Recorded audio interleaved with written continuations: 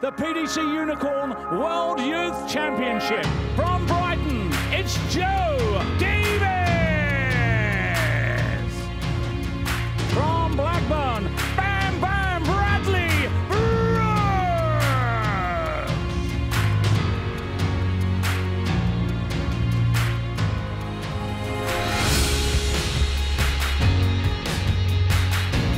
First Arch match you watched on TV?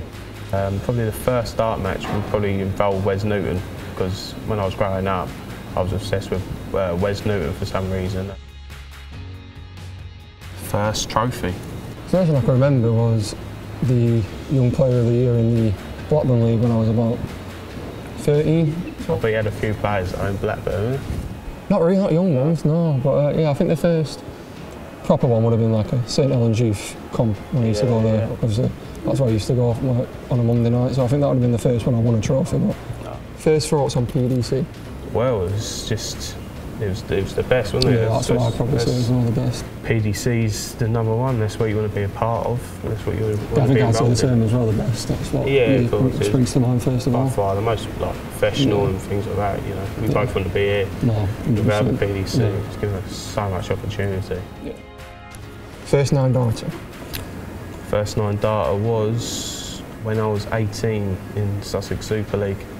I remember it because I was playing really bad. I was 2-1 up on this guy first at 3, and just to do that, I mean, when you get your first 9 darter, it's what a feeling. What about you? Yeah, I've not hit one in a match yet. I've had a few in practice. I think I've missed double 12 5 or 6 times since I've been in tour. Just can't get over the line at the minute. It's so frustrating, isn't it? So practice, I've had a few, but no, not had one in the game yet. No. Maybe tonight.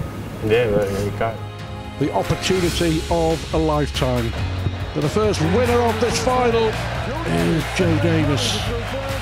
Bradley Brooks hits tops, and we do, Stuart, have that last leg decider. And he is the PDC World Youth Champion.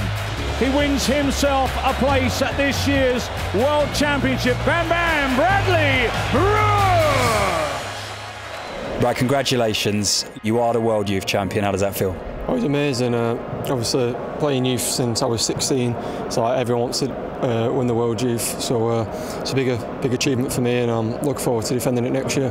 I get on with Joe. He's a lovely lad. I wish Joe all the best in the future, and hopefully he'll be back on that stage soon.